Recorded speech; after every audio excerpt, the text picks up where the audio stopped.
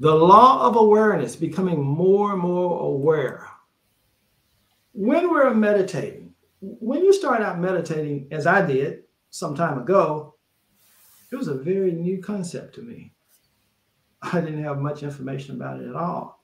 Now I knew quite a bit about prayer, but the thought of meditating, that's something new.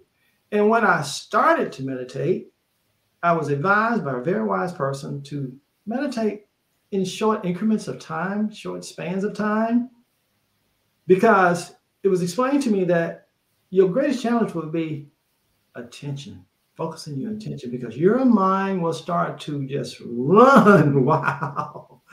You'll be thinking about everything, the things you have to do, what you got to do at work, what projects that you catch up on, you got to stop at the grocery store, you got to pay this bill, you got to do all these things are on your mind, all the things you have to do. And that's what you're going to think about.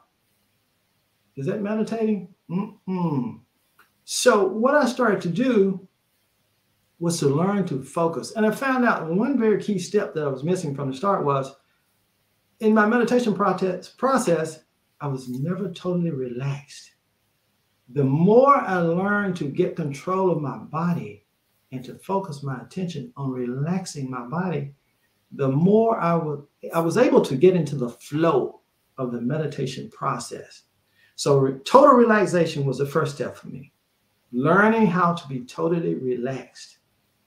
And after that, my periods and duration of time began to increase as I was able to focus and meditate a little longer. I started out with 24 minutes of meditation time. I want to be able to meditate for a duration of time of 24 minutes. And once I accomplished this,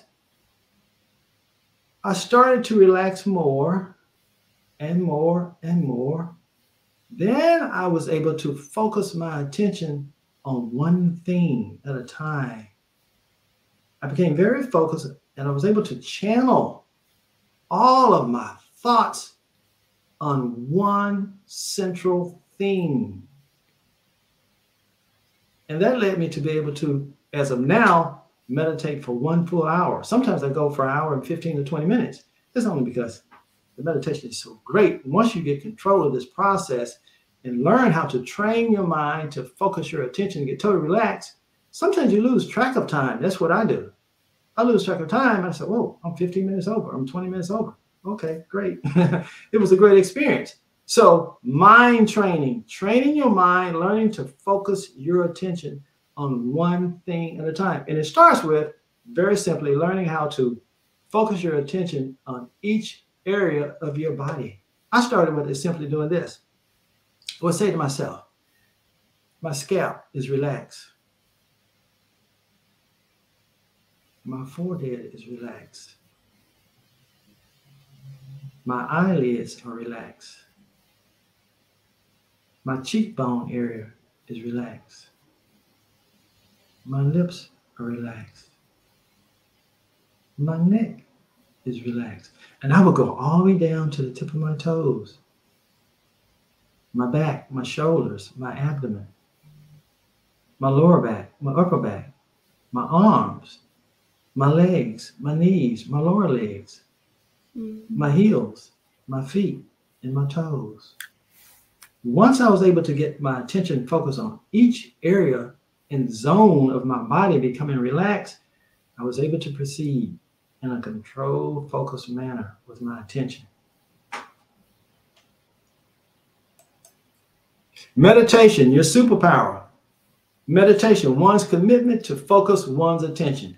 I would suggest to anyone, show me the results of your meditation, and I will show you the ability and your commitment to focus your attention. Yes, meditation is your superpower, but once you learn how to focus your attention, the more successful you're going to be, and the more you're going to be rewarded from your meditation session. Learning to train your mind to focus your attention. Now, here's a tip that you can use, a little exercise to learn, to just something to do to start training your mind to focus your attention. Imagine this. Before going to bed tonight, you sit on the side of your bed. This will only take about 1 or 2 minutes. Sit on the side of your bed and trace each one of your steps back to the beginning of the day when you first got out of bed. It's not easy, but once you can train your mind to focus on each step, each thing that you did, from the point that you were sitting on the side of your bed back to the morning time when you were getting out of bed, you're going to find it to be very interesting. Here's another exercise you can do to train your mind to become more focused with your attention and your awareness. Imagine going to the mall or the grocery store or to any place where there's lots of people. And for an example, you say to yourself, once you go to the mall and make your visit and you get back home, and just sit down very quietly and ask yourself, how many individuals did I see with wearing a suit and tie? And where were they located? Allow your mind to go back and review every person that you saw in the mall on your visit that was wearing a shirt and tie. Where were they located in the mall? When you go to the grocery store, when you return home, you sit down and let your mind review that experience, that shopping trip at the grocery store, and discover how many people did you see wearing the color blue and where were they located in the grocery store. You're going to determine how aware you are. What is your awareness level like? Are you aware? Can you develop a greater sense of awareness, a heightened sense of awareness by becoming more focused, allowing your attention, your awareness to become more focused? Meredith, do you have any thoughts on that?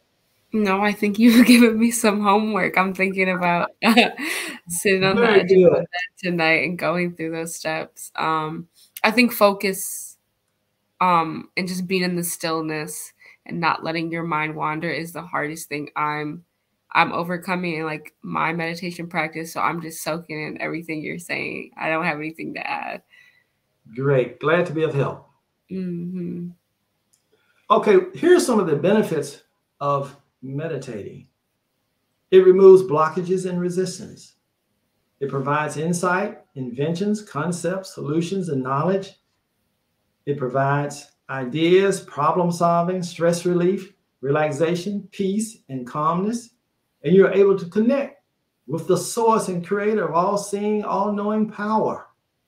Your divine higher self, the real you, and I are God. We're one. How could we not be? You are created in my image and likeness. Wow. Yes. Meditation, that is our superpower. Here's an example of someone who's meditating. Now look at that very closely because she's very relaxed. You can see she's very focused. And she's probably doing guided meditation. Guided meditation is when you're listening to a program or an audio program that guides you through the meditation session. You can see she has on her headphones, and the headphones are hooked to a cell phone, so I'm sure that's guided meditation. But look at her posture there, how relaxed she is. Now, when I'm doing my meditation, I sit in a chair. Matter of fact, the same chair I'm sitting in right now. Yes, that's the most effective posture for me, sitting in a chair, very relaxed. The room is totally quiet and still. And I usually start at 5 o'clock in the morning, 5 a.m. There are many different ways of meditating. Now, this is very interesting. Take a very good look at this picture. Another thing that helped me along the path of learning how to meditate personally, when I first started, there's a park near my home where I go and walk. I spend a lot of time out in the forest, walking and thinking. Being out in nature is so therapeutic and it's so very good for you emotionally and, making you aware and more conscious about the world around you. There's a special area in the park that I would go and look at because the trees were so beautiful. And to help my body and to help me settle down and relax, I would revisit with that image in my mind that I saw and I experienced in the forest. Now, this picture right here, look at all of the details in this picture. Look at the lake, all of the trees around the edge of the lake, the mountains in the far off distance, the blue sky. Once you capture, your eyes are like the lens of a camera, but your brain is the database. It's the hardware of the camera. As you are capturing this image in your mind, you can replay it at will at any time, anywhere. When you're meditating, when you need to really focus your attention and relax, allow your mind to pull up and revisit this image that we're looking at right now. Keep this image in your mind. It is a beautiful, beautiful scene of nature. It is just wonderful. It is so peaceful and calm there in the forest, a lake in the forest surrounded by all of the greenery, the trees, the shrubbery, the beautiful mountains, the beautiful blue sky. Keep this picture in your mind. Revisit this picture over and over and over again to help you focus. Or I say anytime that you're stressed, if your day is not going like you want it to, temporarily, I hope, just refocus yourself, recalibrate yourself with this beautiful image of nature. It will be a great help to you. Meditate. Here is a person who's meditating in their private office. They may work from home or in their own business. They may be gathering solutions or ideas for a new project, problem solving, analyzing the work that needs to be done and completed on this day. They are meditating. They are connecting to a higher source of knowledge and information. They're gaining wisdom by meditating.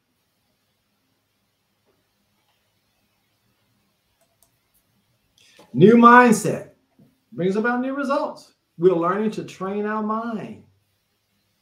Learning that, we create our outer world from our inner world. Our inner world creates our outer world. We're learning to have a different perception of life and ideas and new thought processes. We're gathering and gaining and growing and developing a new mindset that's going to produce new and different results. As above and so below. This is the first law of the universe. As it is on earth, so it is in heaven. First things first. This is law of the universe. As it is above, so below. Which really means, in layman terms, there are certain principles that are already instituted. If we learn them and follow them and tap into them, it's amazing what we can achieve in this journey we call life. If we just listen and be open to new information